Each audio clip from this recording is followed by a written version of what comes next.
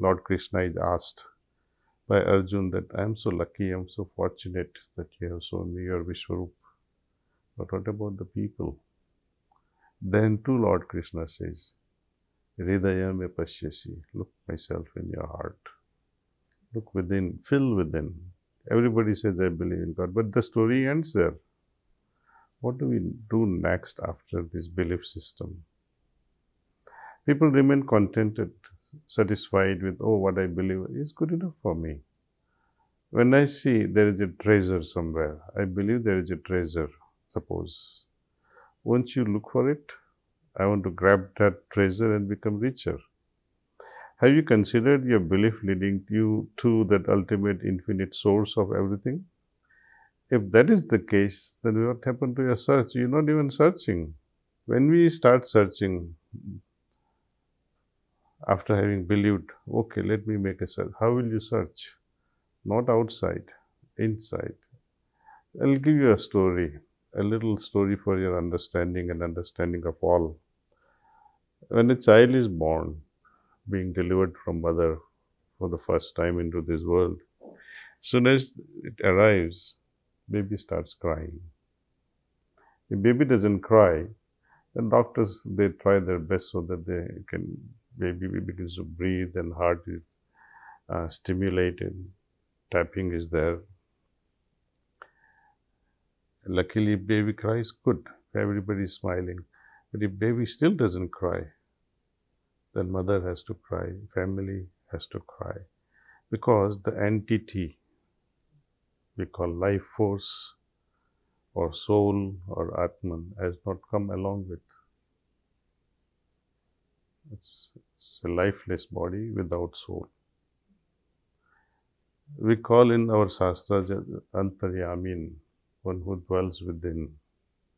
And that dweller is within us. Moment it leaves, body is dropped. We are dead. So the life giver is inside, and what really happens is we look for it outside. We worship him outside.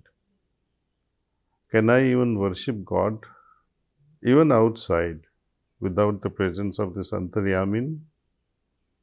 No way. So the whole emphasis is mismatched. Even Lord Krishna in Gita says, I dwell in every heart of a being. Is not a beautiful hint? Look for him in your hearts. Another occasion when Lord Krishna is asked by Arjun that I am so lucky, I am so fortunate that you have shown me your Vishwarup. But what about the people? Then too Lord Krishna says, Hridaya me pashyasi, look myself in your heart. Look within, fill within. And these feelings, your experiences, will lead you to the next level. And that will lead you to another level. But your search, your inner cry, must be from within. You don't have to do much. Maintain your purity, mental and emotional. Remain simpler and in tune with nature. Life will be beautiful. And you'll feel complete satisfaction having done your job in both material world and spiritual. And for spirituality, you don't have to do anything extraordinarily. Just close your eyes and sit silently. Receive this yogic transmission, pranahuti, and see the difference it can make. Just 15, 20 minutes, 30 minutes every day, morning, few minutes in the evening, 3-4 minutes before you go to sleep. It's not too much. When you are saying that my life depends on him, towards whom I am moving, towards whom I am growing, towards whom I am evolving, then this investment of just less than an hour is the best investment you can make. Because it's not just of this life, but it gives us a solution of the entire existence, future existence as well. The life